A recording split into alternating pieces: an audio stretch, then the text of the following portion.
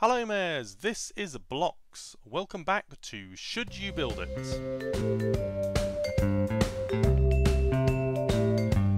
Today's park is the Dumpling Market, that first appeared in-game alongside the other Lunar New Year content in early 2016.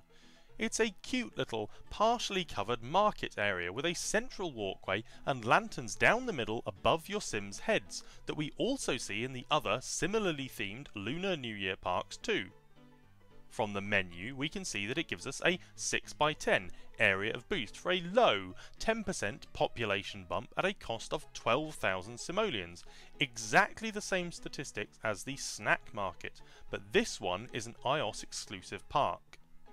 Over on the roads grid we can see it's another of the small 1x2 parks, with the front of the park against the road here being one end of the central path in the middle of the market. Turning it around you can see that the dumpling market looks similar from most angles, but there are some important details that make it stand out as well. Zooming in a little you can see the different coloured produce on the market stalls, and the covered areas have got slightly different roof shapes and slopes which break up the look from above. And because of the attention to detail, it's easy to pair the dumpling market with the snack market and the red lantern walkway to create a great little themed area which your Sims could visit to do some shopping on their weekends. You can clearly see the end-to-end dumpling markets in the middle here, which provide a good central focus, and because they are flipped around, they look both different and similar within the overall theme. Let's head over to a time-lapse now while we ask the question, should you build it? The Dumpling Market is a great little park to look at, and priced at 12,000 simoleons it's a fairly decent purchase. But you do only get a 10% population boost, which isn't great, but it does cover a reasonable 6x10 area.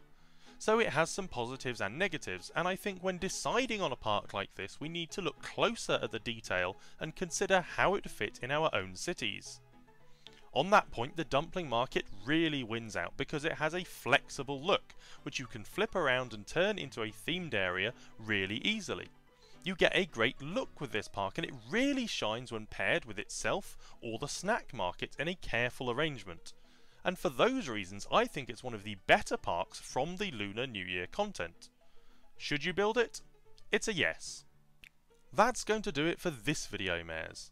And I'll leave you with an image here of a few dumpling markets, while I remind you that if you need to earn and save simoleons to buy parks and buildings, then head over to my masterclass video after this one, and learn all about how I made my first 1,000,000 simoleons.